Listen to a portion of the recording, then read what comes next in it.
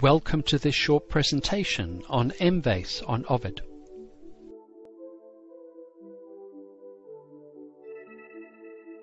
The topics that we'll be looking at during this short presentation. We'll be looking at some special techniques in searching and also some added insights into using limits.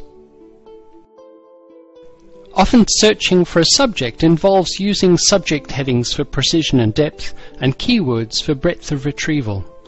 Good sources of keywords for this purpose are the used for terms in the thesaurus and words inside the title and the abstract. While doing a search, observe the synonyms in the thesaurus displays, and when viewing your first results, look for synonyms in the author's own words. Often the additional keyword searches build retrieval but not precision, but they may be useful for older records before the subject became part of the thesaurus. Look at the scope note for details, and for added Medline records which may differ in their indexing. New terms are added to Emtree in a dynamic way.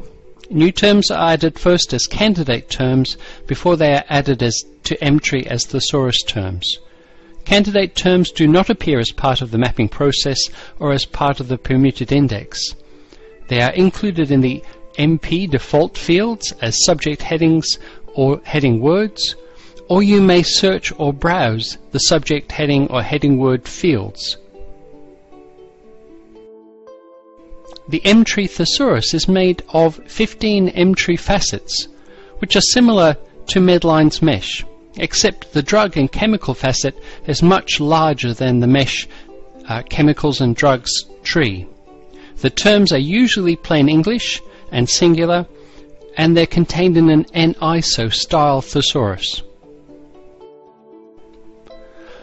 The Emtree facets and the mesh trees correspond roughly, and there is an Emtree term for every mesh term, plus many additional Emtree terms for drugs and chemicals. But the terms may not offer the same level of detail. If you've done a search, you may want to look at the information on the scope note about that subject, or look at the thesaurus display to see any synonyms listed there. And you may also wish to include the subject as a keyword by turning off the mapping tool and using truncation and wildcards. This can help to broaden your result and also to bring in earlier records.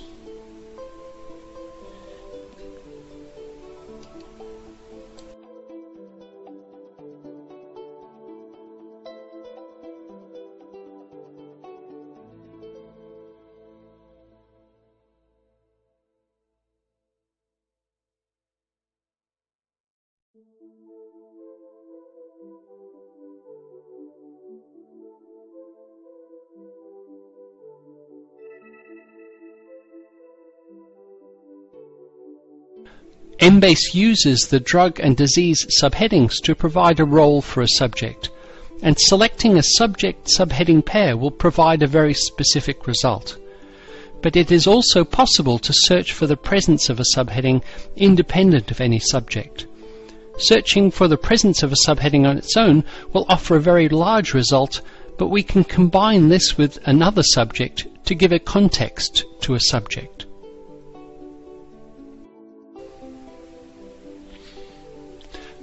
When I want to do a search in this floating subheading field, I first need to find the list of subheadings which are listed in the database field guide. And then I can go to search fields. I can choose to browse the floating subheading list. In this example, I'm looking at drug therapy, and I'm also moving forward in the index to select therapy. And when we come back to that result, we can see that it's very large.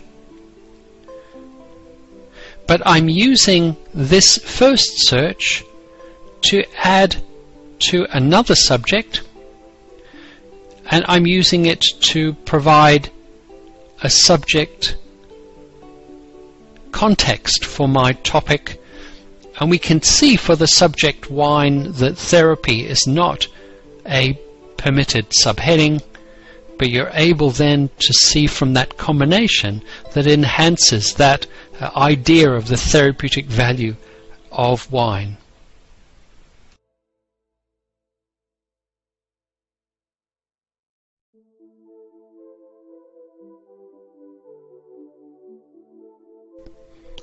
The drug and device manufacturer, drug and device name fields are part of the keyword fields in this database and are a feature of the database content. The manufacturer fields can be used to track down the manufacturers where necessary. To search retrospectively, of course, you would need to include all of the manufacturer names that have been used in the past. The drug trade name field is only used where a specific brand or trade name of a drug was mentioned, and could be used to track down the dose form or the characteristics of a particular brand. Let's look at an example where we do a search and display the index and select from the list and do a search, and we're seeing information specifically about that brand.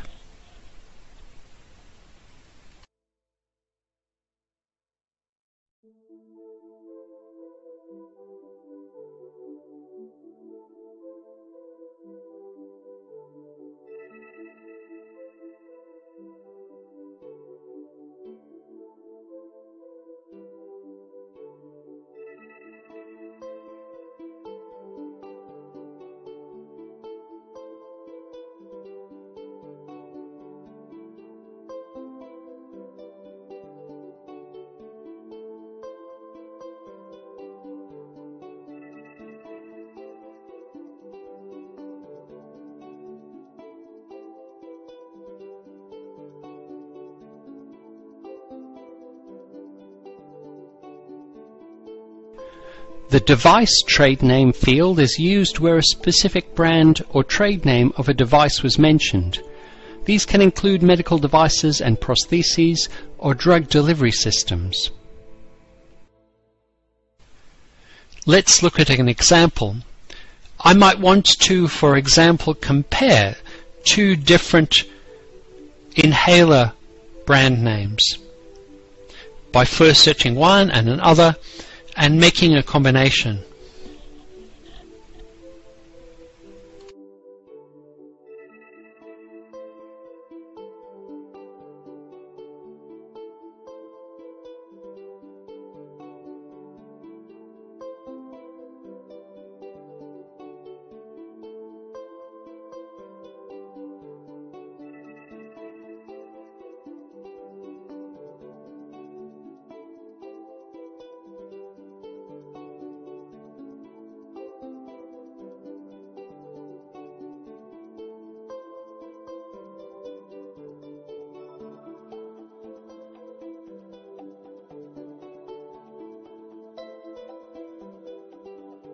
Between 1 and 6 section headings may be assigned to each EMBASE record.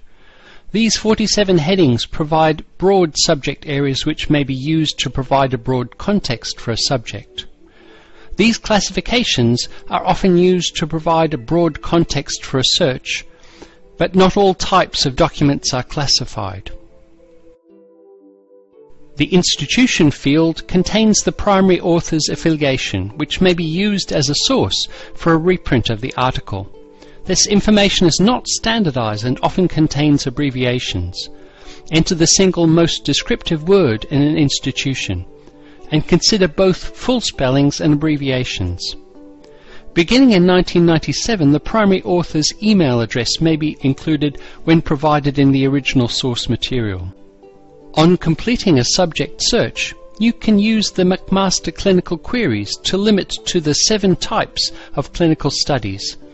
Choose to limit to a broad clinical category and to emphasize specificity, sensitivity, or a balance between the two. Let's look at an example of how we might use this approach. first by searching for a subject, and then by using the McMaster limits on the additional limits page. These choices are broader than the subheadings which are associated with that particular subject.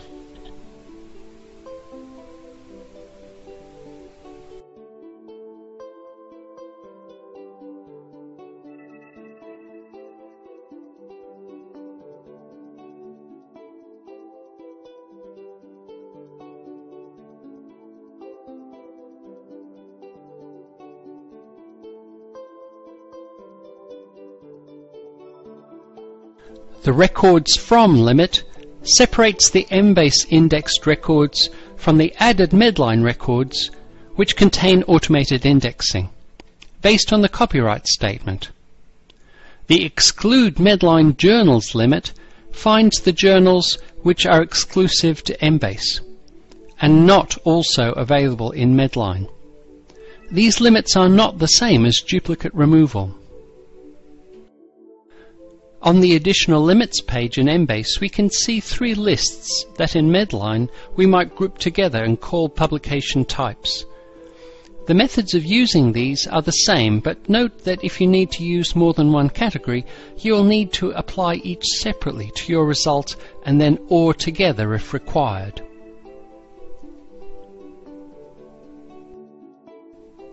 Two lists of limits are available for age groups and experimental subjects, and several tick boxes offer limits for gender, human, animals, and animal models. But the question may be which of these choices are about people. If we limit to the later phases of clinical trials, these are human only. But there is no easy way to remove the studies which are not only about people, but also discuss animals or their tissues to some extent. There are two ways of finding materials which relate to conferences. We can search in the conference information fields in search fields, or we can limit our search results to conference-related publications from the Additional Limits page. Here I have done a search for a subject and I've used the publication limit Conference Abstracts, which is usually on the Additional Limits screen, to limit to the conference abstract. Frequently used limits may be brought forward onto the search page if required, either for individuals or for entire customers. Here are the EMBASE limits on the Additional Limits screen, including age groups, publication types, clinical trials, evidence-based medicine, and others. Conference abstracts are available before the full proceedings get published, and many citations never get published at all. Using conference abstracts, your users can stay ahead of the most current research to track competitors, identify collaborators, and make sure they have access to the latest developments. Conference coverage begins in 2009 for over 250 conferences, with more than 100,000 conferences added each year. Conferences published in more than 2,800 key drug and clinical journals are included. Here is the conference abstract record and the beginning of the complete reference, showing why we see this result. And if the conference material is published in a journal, you'll be able to link to it, either within Journals at Ovid or via any other links. Digital object identifiers are available for many records if required. You can also create alerts for conference abstracts to keep up to date with these publications in a particular location or about a particular subject. Thank you for viewing our short presentation.